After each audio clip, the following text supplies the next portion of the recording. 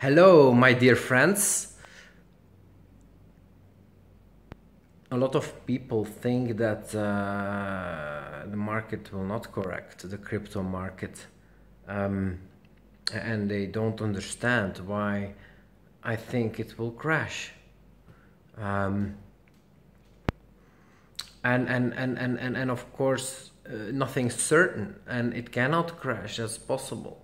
But the odds are very high that it will.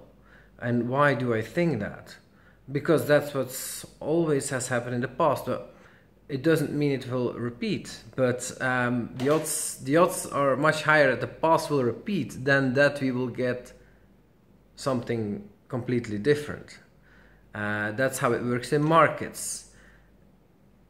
I I learned investing thanks to Mark Faber. His book Tomorrow's Gold was my first lesson in investing, because before, the way I invested was my first savings I invested at the peak of the dot-com bubble in 1999 in Lernout and Osby, a company that was in the news and was the big future, and they were conquering the world with their speak technology, and even Bill Gates from Microsoft, at the time the biggest company in the world, decided to invest 50 million in Lernout and Osby. And so I said, all right, I shall do the same. And so I invested my savings at the peak of the bubble, and a year later it was all gone. So the collapse happened, and it ended up that actually this whole company was built on lies, and it had in the meantime was the biggest company of Belgium in the dot-com bubble, and had attracted like the whole Belgian scene of investors, even like Bill Gates had invested in it. So I mean, but what was the true story? The true story was that they were claiming, or in the books it looked, and the news was all the time, that so many other companies had bought their software worldwide, everywhere, and that they were the leader in the industry.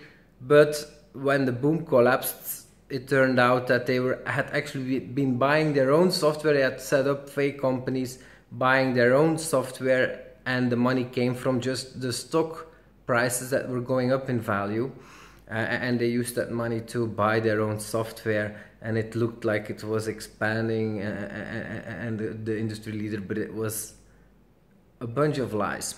So after that, I read the book of Mark Faber a couple of years later, in 2003 or 2005, and he explained the various, like, how to invest. Well, is you have to invest, like, it's always for 10-20 years that something is going well. It's either stocks that are going well, or it's gold, or it's bonds, or it's real estate, and after 10-20 years they will have a correction, or they will not do anything for 10 years. And if you count real inflation of 5% per year, not doing anything means losing 5% per year. So that happens with stocks in the 70s, and happens with real estate, for example, the past 10 years. And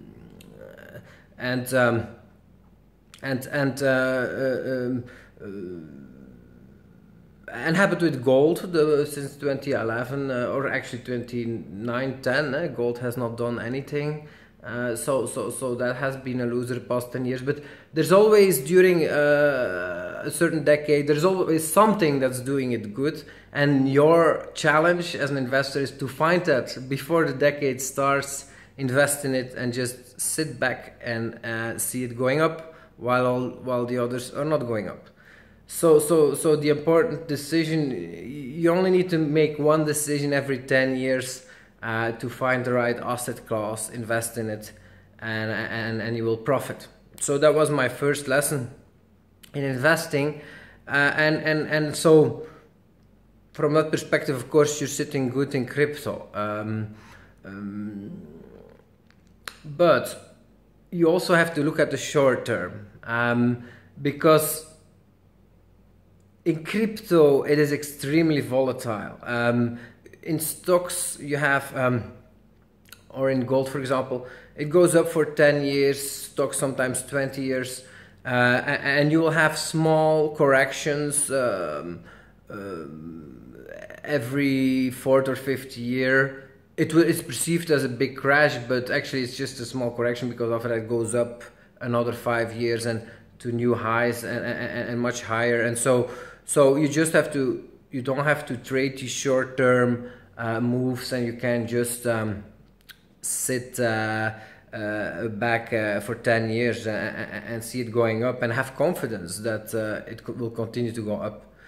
You could actually apply that with crypto too, but in my opinion, that's just not that's not the wise strategy here, because it's not an asset class. It's an asset class, but it's so new that and there's nothing like certain here. Even if you invest in the leader of the industry, that leader can even fail.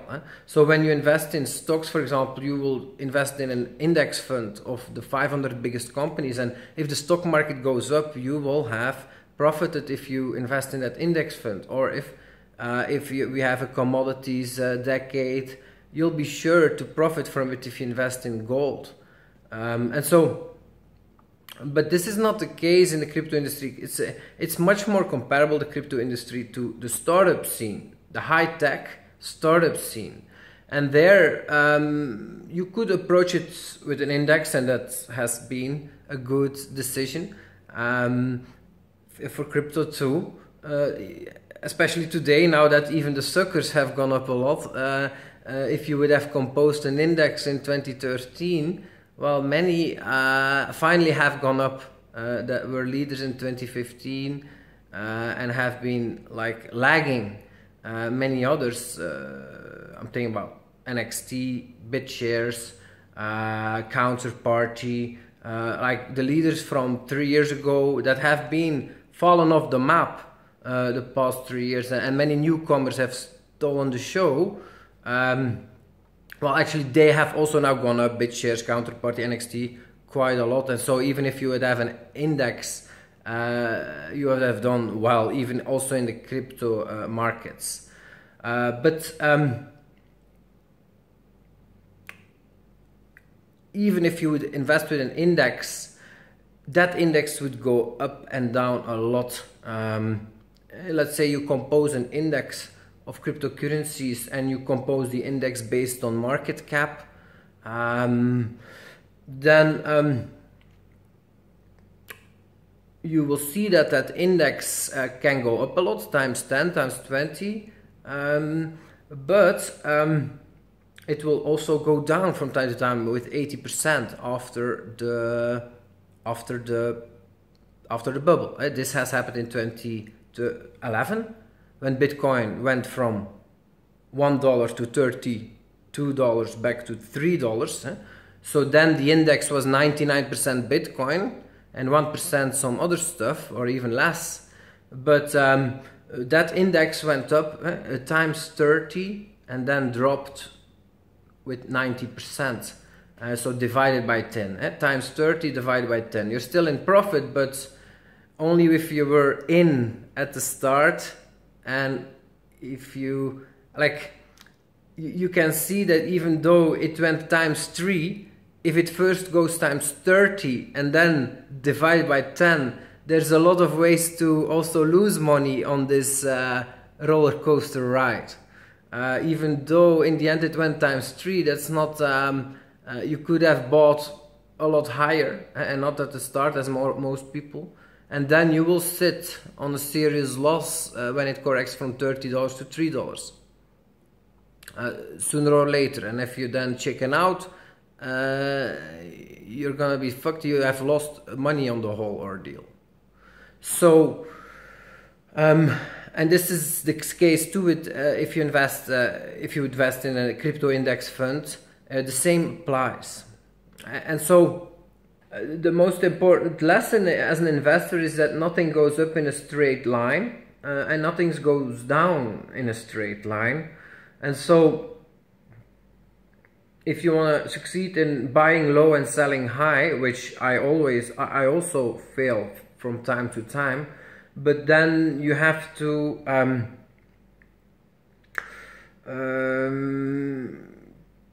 basically, that's a constant exercise. You have to continuously to try to buy low, and you have to continuously to try to sell high. And so you always have to judge, am I buying low right now? Is it a time to buy or a time to sell? And for me, there is no question that in the current climate, it is not a time to buy, it's a time to sell. So yes, cryptocurrencies can go to 1,000 billion, 1 trillion market cap, but it's not gonna happen in one straight line. It comes from 3 billion, that was the low, from 13 billion. It was the peak in 2013, cryptocurrencies dropped to 3 billion 1 year later, and now is at 110 billion. So it could go straight to 1,000 billion, but that's very unlikely. Much more likely is that it goes from 3 to maybe 200 billion, then it corrects to 50 billion, then it goes to 500 billion, then it corrects to 200 billion, then it goes to 2 trillion, then it corrects to 500 billion again, or 700. Like, that's the way it has been in the past, and so that's much more likely to be in the future. So people that are investing now or not selling anything because they think in the long term will go to 1 trillion. Okay, that's a possible strategy, but then you also really have to be aware that and accept and know today that yes, before we reach 1,000 billion, we could go first to 30 billion, and we're now at 110, so that means my portfolio will drop by 70–80%. So if you are not like willing to accept that, or if you deny that for yourself, then you're not being realistic, and very likely when it happens, then you will sell on a very bad timing. So yes, it's to be expected that we will see, before we see 1,000 billion, we will see 30 billion. And we will still see 1,000 billion.